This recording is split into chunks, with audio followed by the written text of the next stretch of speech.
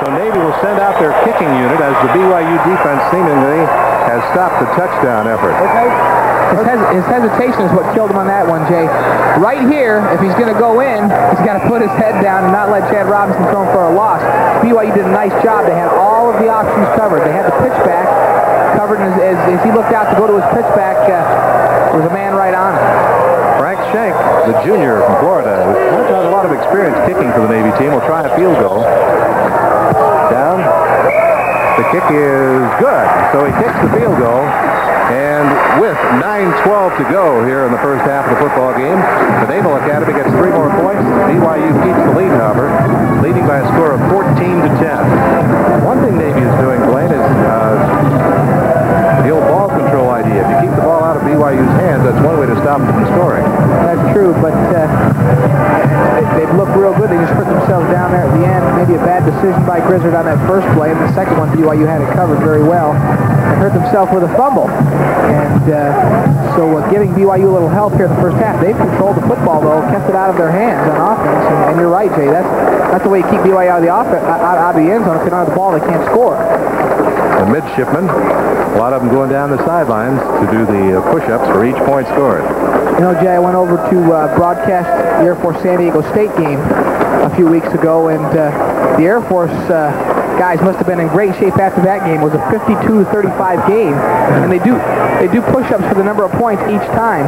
So every time they scored, they had to do points, or had to do push-ups. There's a look at the scoring drive: 10 plays, 75 yards. And underneath, so they had help everywhere they went. Chris Smith just put a nice move on his man. Ty Detmer looked the whole field over and was able to find Chris Smith for the first down. First and 10 Cougars on the Navy 20-yard line. Bellini goes in motion to the right.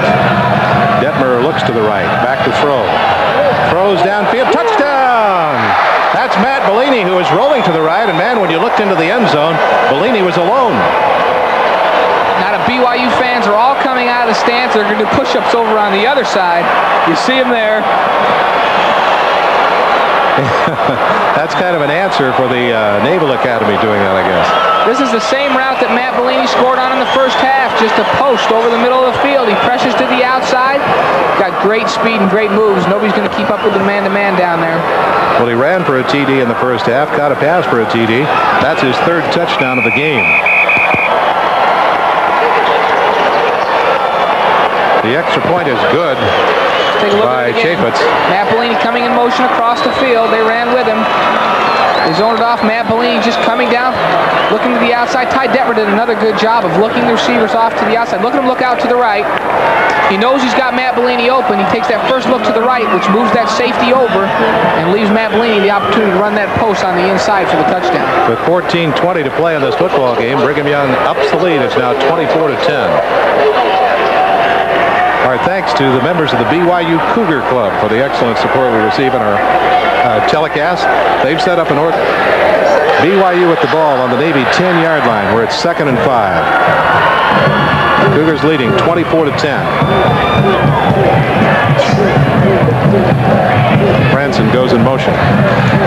That's a handoff to Bellini to the right side. Skirts outside, cuts inside. He's going to make it.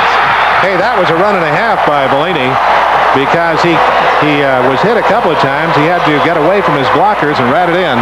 4th touchdown of the game for Bellini. And at the end, he did it on his own. He just ran over someone. The left side of that line pulling again. Ball and forth and Neil Fort out in front of it. And there you'll see Fred Whittingham throwing a block for Matt Bellini. He just ran over that last tackler. And again, the BYU fans down to do 30 push-ups. Let's take a look at it from another angle. Well, we're going to have the extra point here first. This is Jason Chaffetz. The extra point attempt is up there, and it's good. So Jason is now 12 of 12 this year. And BYU tacks on 7 more with 11:45 to play in the game. The Cougars lead 31-10. You see the left side of the BYU line pull there. Neil Fort, 76 on the left side, blocking on number 92. Chris Smith doing a nice job. And at the end, Fred Whittingham just ran right through. Matt Bellini just ran right through 2 tacklers. That's LaRocca that he hit with the shoulder. Take a look at the contact he has at the end. There was one guy on his legs and one guy in the upper body. Bellini just lowers the shoulder right into the end zone. You're not going to tackle him unless you wrap him up. 31-10, Cougars ahead. Next game for Brigham Young. On the other side, you see him there. On the other side, you see him there. On the other side, you see him there.